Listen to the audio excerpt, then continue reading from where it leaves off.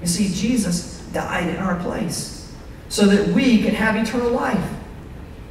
This is how much God loves us, that He demonstrated His love by laying down His life. And Jesus died a pretty difficult death. It was horrible. They did mean things to Him. They pulled out His beard. Have any of you had your hair pulled before?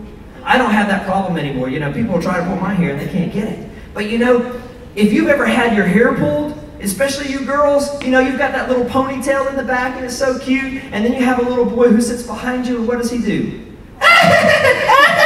Right? He's trying to pull your ponytail, and you're just like, stop it! Right? Your brothers and sisters, they've done that before where they pull your hair. Listen, that hurts, right? It's painful.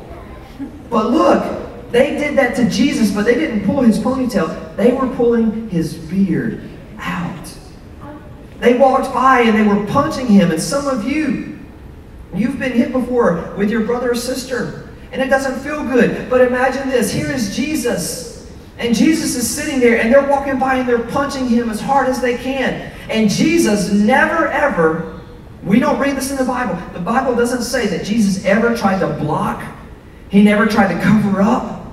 He never tried to run away. Jesus sat there as person after person came by, and they punched Him, and they hit Him, and they ripped out His beard, and they spit on Him. I can't imagine that. And yet that's what Jesus allowed to happen to Him to take our place. And then they put together this crown of thorns, and these are not little, you know, just little prickly things, little sand spurs. These are long thorns, and they wove together this crown, and they didn't just set it on His head. They pressed it down into His skin. And so those little briars and those thorns were literally piercing down into His head, and blood was pouring down His face. Then they gave Him a robe, and they led Him out to a place where they were going to scourge Him. To be scourged means to be beaten. And so they had these guys who were called lictors, and they tied Jesus to this post. And these lictors, these Roman soldiers, had this long club that had pieces of leather off of it. And then woven down in the very end of those pieces of leather were pieces of bone and glass and rock. And these lictors would stand a little distance from Jesus, and then they would take that whip and they would throw it across like this, and Jesus is standing there, and those pieces of bone and glass and rock would come down and hit Him in the side, go across His shoulder or down His back. And then, because it's jagged, because those pieces of rock and bone and glass are so jagged, it would get stuck in His skin. And then those lictors would take that and they would pull it back as violently as they could. And it would slice down into His back. And it would basically cut open Jesus. They beat Him time after time after time. And literally, some of His insides were now showing. This is how much God loves us. That Jesus would allow someone to do that to Him. And then they took and they gave Him a cross. And this cross weighed somewhere between 75, 125 pounds, somewhere in that range. And Jesus is carrying that cross to the place where He's going to die.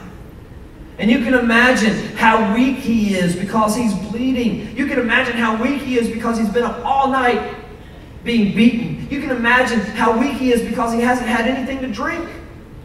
And so He begins to stumble and fall. And they get a guy named Simon. And they say, "Hey, you, come over here." And they call him over. And he has to carry the cross the rest of the way for Jesus.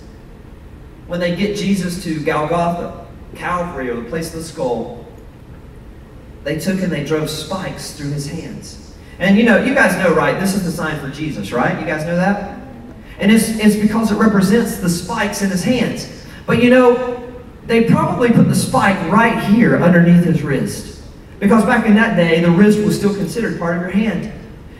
And so it went right there because there's a series of bones that goes across your wrist right there, and it would cause, or it would hold His hand up.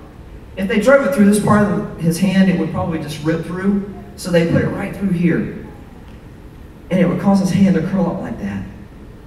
There's also a nerve there called the median nerve, and they would try to hit that nerve if they could, and it would cause a burning-like sensation to go up and down his arms, kind of like your arm is just on fire the whole time.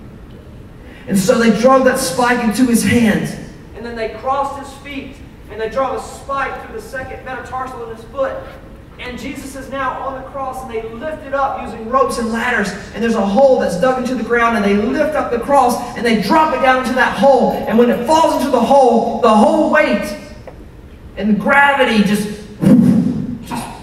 drops down into the socket, and it pulls Jesus' bones out of joint.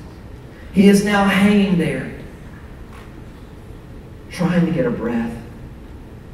And every time he wants to get a breath, he has to push on the nail in his feet, arches back up against the cross to get a breath,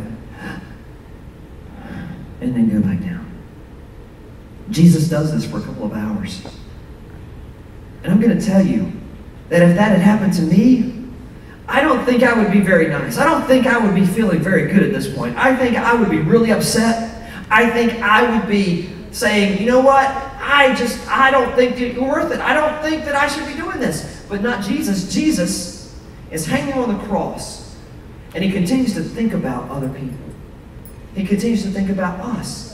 And listen to this. Jesus says a prayer that just blows me away. He says, Father, forgive them.